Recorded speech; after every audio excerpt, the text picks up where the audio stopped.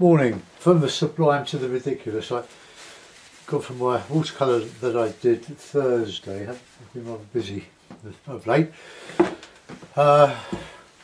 So I'm just practicing using a bit of paper scrunched up and just applying colour. Just over another painting, but this probably won't work. I'm not that bothered, but we'll see what happens.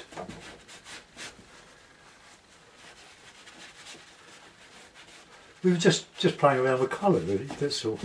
That's all it is.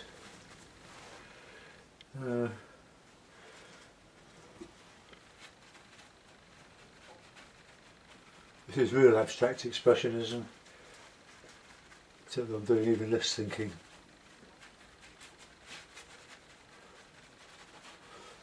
I would like my abstracts to have some sort of landscape appeal.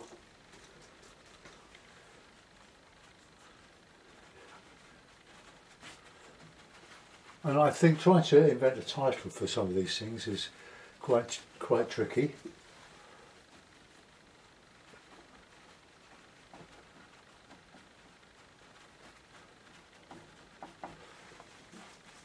Been reading a lot about abstract expressionism lately.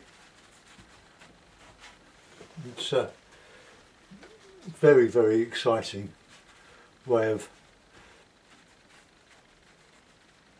just enjoying the process of playing around with colours and seeing what you come up with.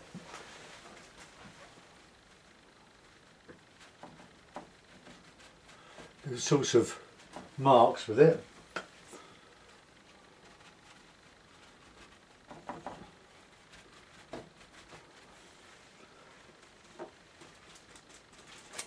I like some red, nice bit of splodgy red. Use the green. The green is made from Viridian and lemon yellow.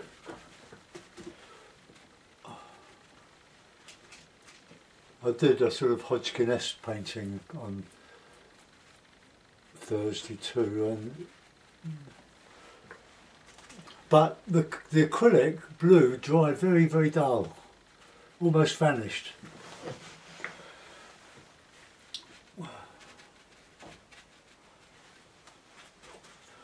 So I wasn't very happy with that. I did varnish it, but it sort of it looked very nice, but it just lost that brilliance that it had when I painted it. I used cerulean blue, which was very sort of quite weak, but I'm using the Wilkinson colours mostly, apart from the white. So this could be sort of a Monet. Sorry, Monet.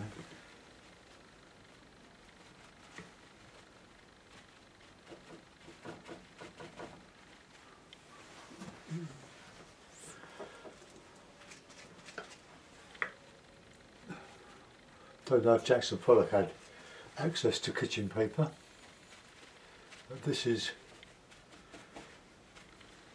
what we've got now. Make textures with absolutely anything.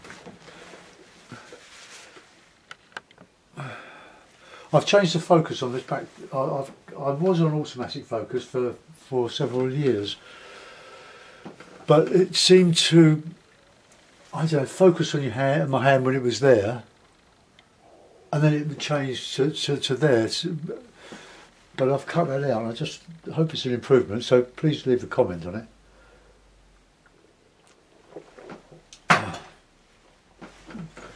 Right, now I want more orangey red.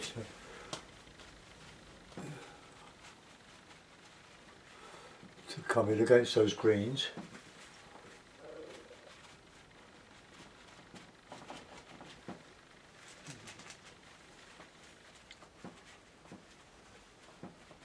Cover all the board.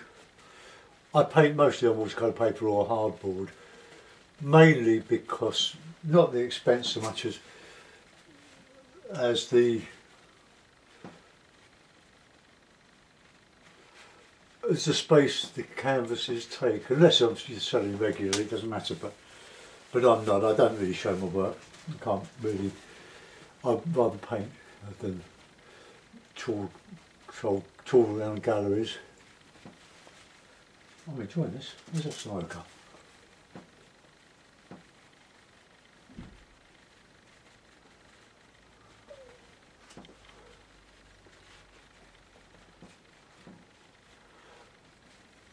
Never done this. Totally random. It doesn't mean anything. It either works or it doesn't.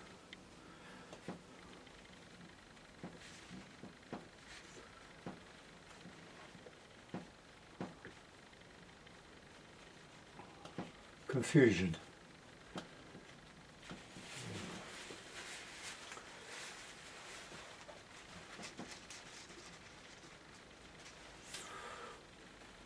Bluey green. Viridian's a wonderful colour.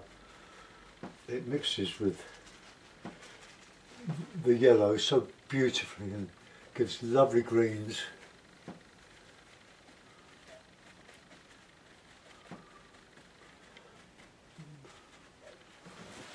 Right, let's get in with some big red now.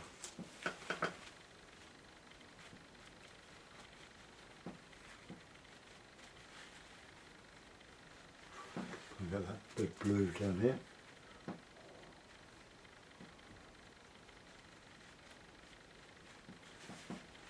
They're ultramarine.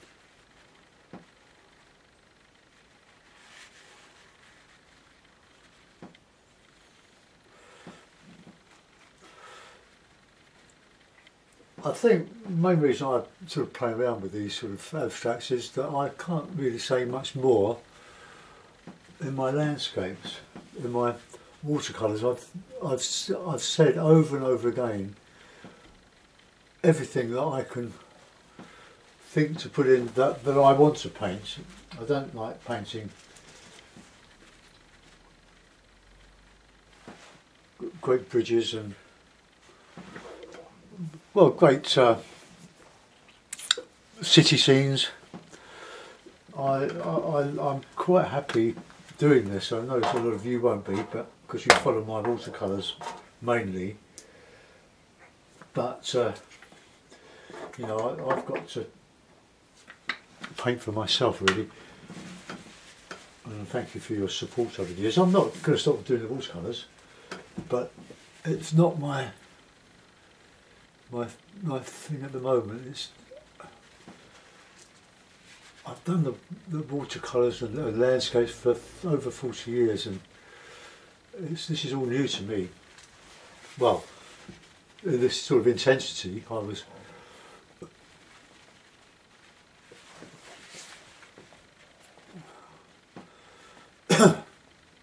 painting some abstracts in the late 1990s.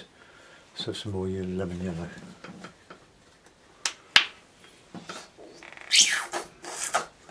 Well, that one's biting the dust. When you do this, make sure you're pretty well covered up, because acrylic getting on your jeans or whatever, your clothes, your good clothes, will get ruined. But Maria Kellner came up with another useful bit of information, as she always does, about Winsor & Newton make a solvent for acrylic, but I don't know how good it would be. Right, let's get my nice greens back again, nice brilliant greens.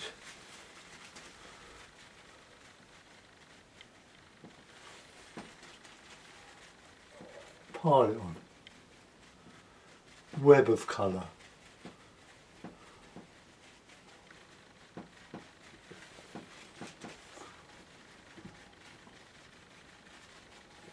Some red in there. We cover all of the board.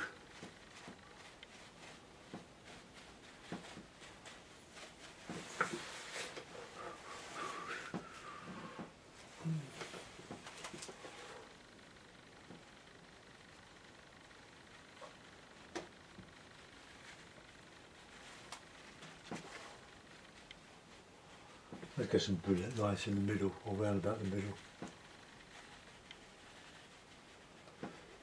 I spent a year painting Venice for a gallery years ago, but people know what things look like, but with abstraction there's no benchmark, there's nothing. It's just paint, and people see through different things. Some people like it, some people don't. Most people like landscapes because they're so familiar. Let's have a bit of orange. Why not? Squeeze that out.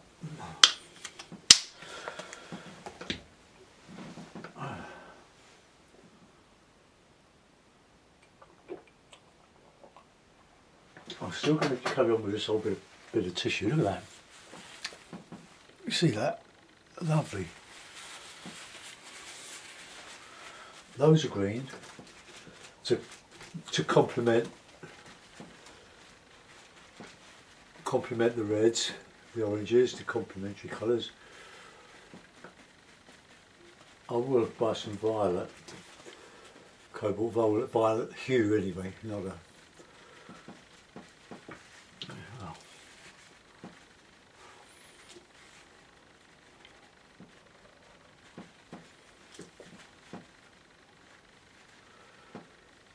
Drip painting with the kitchen roll.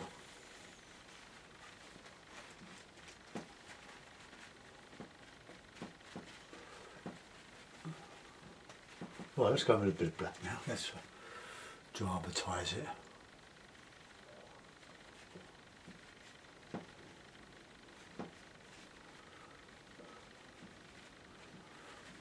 Don't know how to do it, Dave.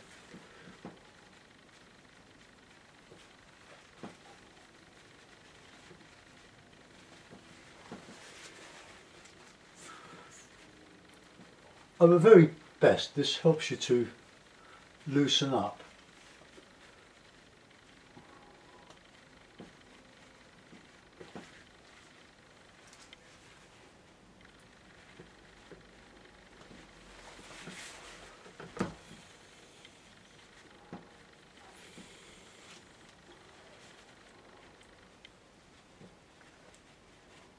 Well, I'll put this in a frame in a minute.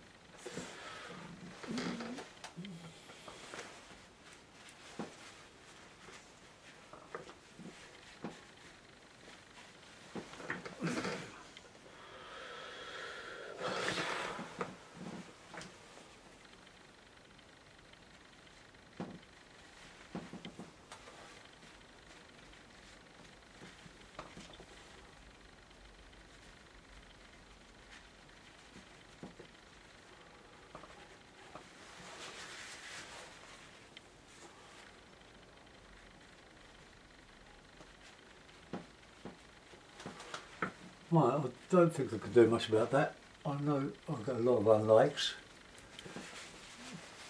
These are just not universally popular. That is painting, it's being happy, painting away with lovely, beautiful colours.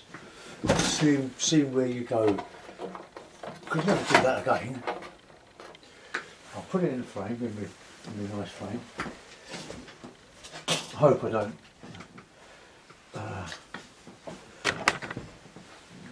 could be a bit tricky, this.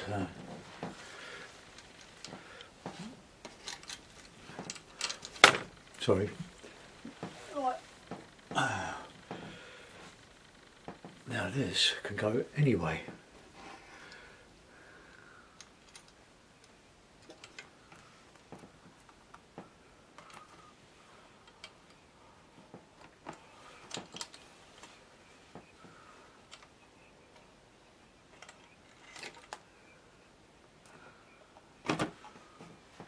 Right. Okay, now what way was that? Oh, it doesn't really matter, does it? Anyway. So there we are, we've got a very jolly, happy, confusing cacophony of colours. Cacophony of colours, if there's such a thing.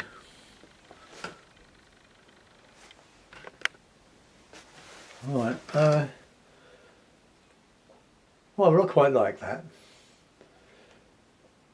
There's absolutely no skill in it, no thought in it, no design, just dipping in a lump of cloth or a lump of kitchen towel, dumped in the colour and banged on the board.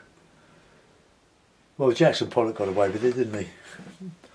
But I'm not Jackson Pollock. Anyway, hope you had some fun with that. Joining in, I shall publish that on YouTube, as you know, because you're watching it. So thanks for persevering. Sorry if you don't like it.